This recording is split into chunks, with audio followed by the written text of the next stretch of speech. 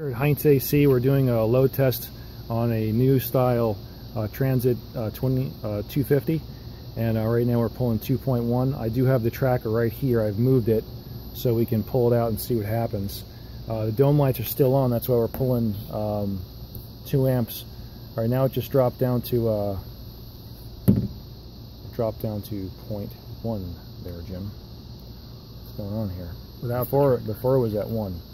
Well, I might have not had the amps zeroed. I definitely zeroed the amps this time. So okay, so now we're pulling 0.1. That is acceptable. It's not going to discharge the battery. I'm happy with my readings.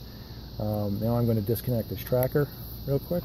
Tim, could you hold that light for me? Sure. I'm going to put the owner of the company to work here too. Alright, so I'm disconnecting the tracker. The tracker is officially disconnected. Alright, so now we are back here.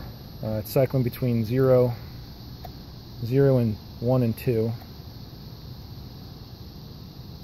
0.1. So that's just the vehicle modules right there. 0.2, 0.1.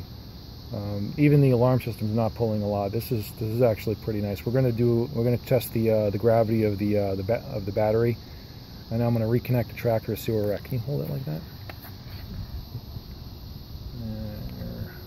There we go. All right, reconnecting the tracker. I'm gonna freak her off with that now. I've got a battery disconnected. Are you messing with this thing? All right, so it jumped up to 0.4, 0.5, 0.3, 0.2. It's going through startup.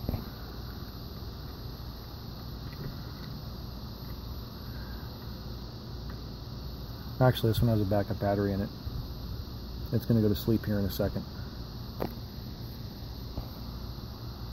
It's back in sleep mode already.